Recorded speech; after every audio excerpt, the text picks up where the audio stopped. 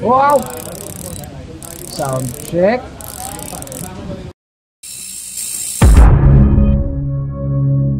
Hello, what's up mga kasipa? Magandang araw nga pala o gabi man dyan sa inyong mga kinalalagyan at sa aking mga viewers sa ibang bansa.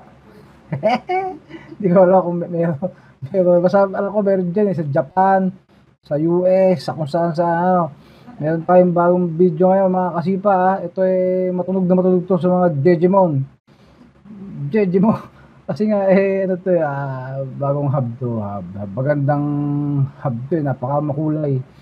Pero i-unbox natin siya. Pero bago natin i-unbox kasi meron ditong details sa labas ng box. So babasahin muna natin yung details sa labas ng box bago natin i-unbox. So mga kasipa, eto na muna.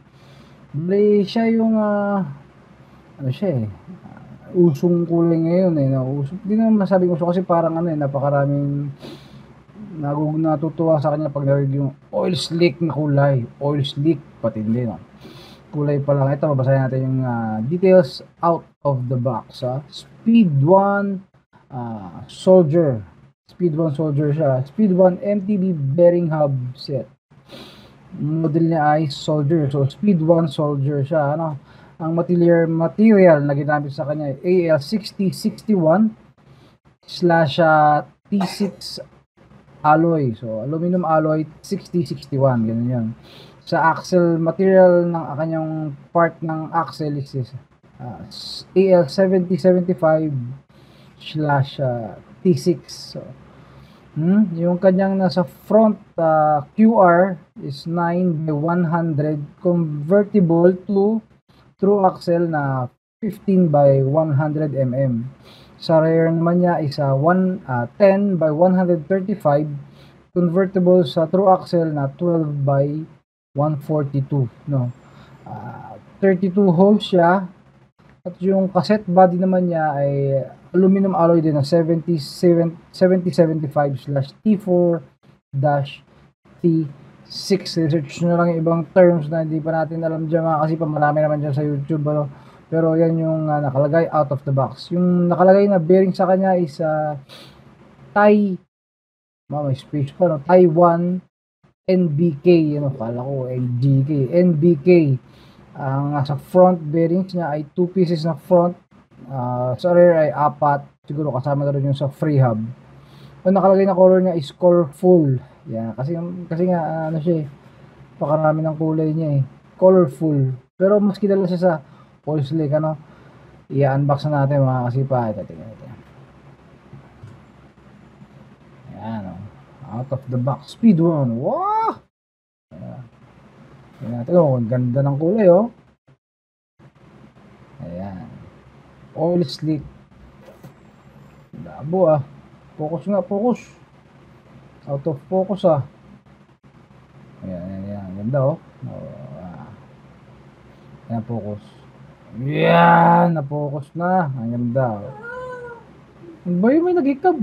Ayan, Speedone. Speedone oil slick. Speedone Soldier siya, mga kasipa. Ayan, ganda, bilhin na mga certified Digimon dyan, Sound check.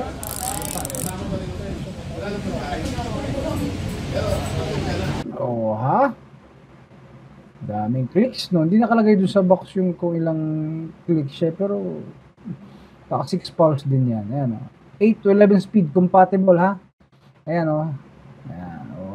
ikot-ikot. Pogi siya kung babagay mo pa ng oil slick na cogs plus oil slick na chain. Certified Digimon ka na. What? Di ba, certified ito ka na. Kasipa ka na pag talaga namang ayan, Ganda, Ayun, tinanggal ko yung end cap niya dun sa front. Andun sasalpakan mo lang yung conversion kit. Pwede nang pang true axle yun, Front and rear, nakita nyo naman dun sa labas ng box. Convertible siya sa true axle. So kung makakabili kayo ng mag-assemble kayo ng mga bagong frames, Ayan, yung kanyang conversion kit na tinatawag. Ayan. Tanggal end cap, salpak ng end cap. Ayan na yun. Ay, may bumahay. Ayos lang yun. Ayan, oh. Hindi, okay lang yun. Ayan, oh. Tulad niya, mga ayan, conversion kit na tinatawag. So, yung hub comes with the conversion kit. So, hindi na kayo mag-aalala kung gusto nyo mag-convert to true axle na frames and forks. Pwede na itong Speedone Soldier na hub. So, ayan. Yan lang yung laman ng box niya, oh. Meron siya, ayan, yung skewers, yung excess of front, and yung mahaba sa rear. Speedone, ayan, oh. Kitang-kita naman, oh.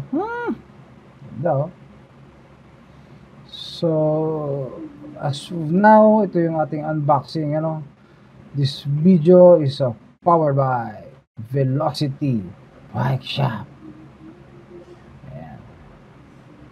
Ganda. Speedone. Bye. Kakating. So yun, okay lang yung pagpatawa nga yun.